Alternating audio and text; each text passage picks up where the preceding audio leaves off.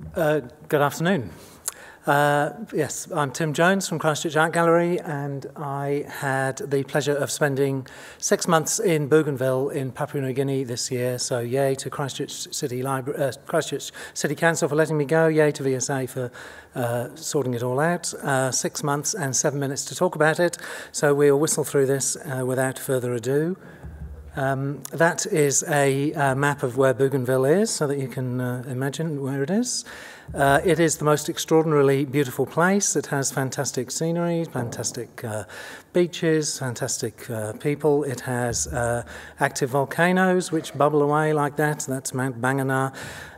It has the most amazingly rich cultural life, particularly song and dance and poetry and music and musical instruments and stories and oral histories. My project there was to gather oral histories.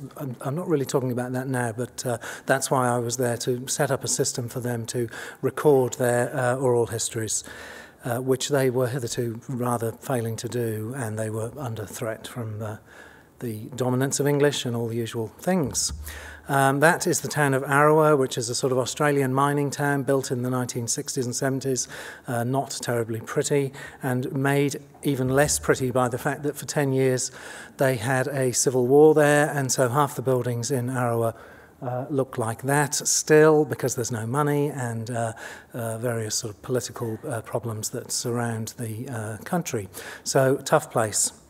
The power supply was extremely intermittent. There were lots of power cuts. All the electricity came from diesel generators, and half the time they weren't working or they ran out of diesel, so the power was very intermittent. There was really only one internet provider, and that was Digicel. I don't remember any customer of Digicel ever smiling as happily as... I don't think any customer of Digicel ever smiled at all, but he looks pretty happy, but I wasn't. Digicel run the show.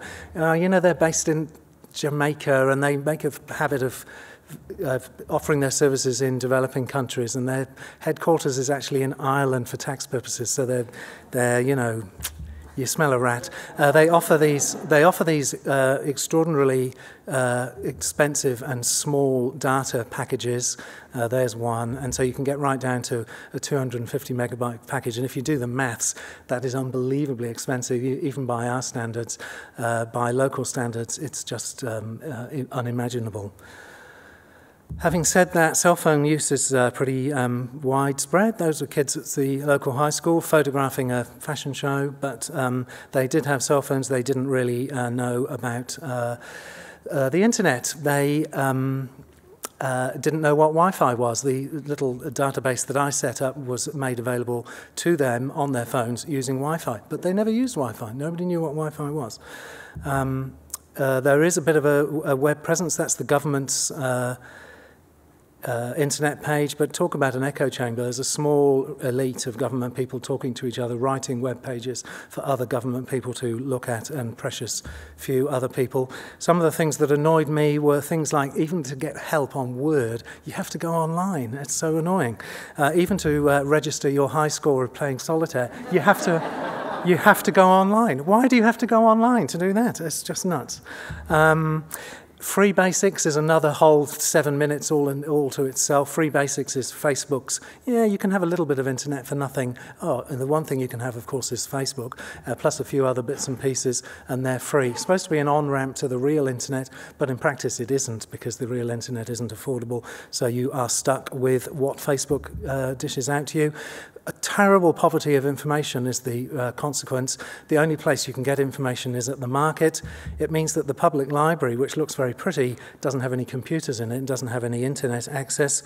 It means that if you want money out of the bank, you have to queue for hours and hours and hours to make that happen.